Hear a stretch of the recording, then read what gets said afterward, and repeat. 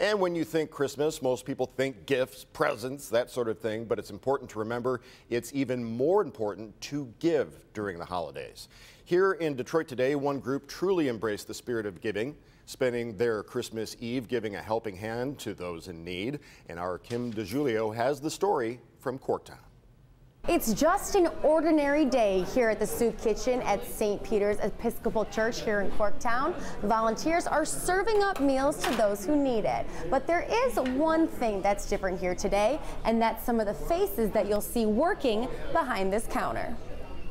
Every day, the Manna Community Meal volunteers serve up a hot meal in the basement of St. Peter's Episcopal Church. But on a day like Christmas Eve, many of the usual Christian volunteers have other obligations.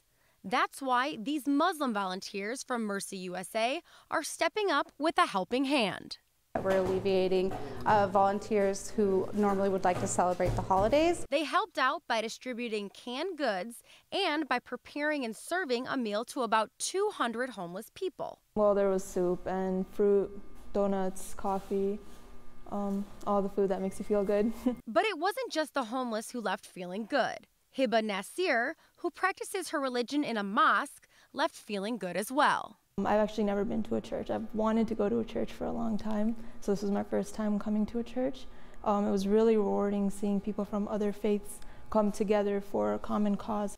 While Muslims may not celebrate Christmas, Kayla Botello explains that this is a time of year for everyone to give back, no matter your religion. This is one way that a lot of Muslims express their holiday spirit is through service projects, right? That's a huge part of our faith, is giving back in charitable efforts.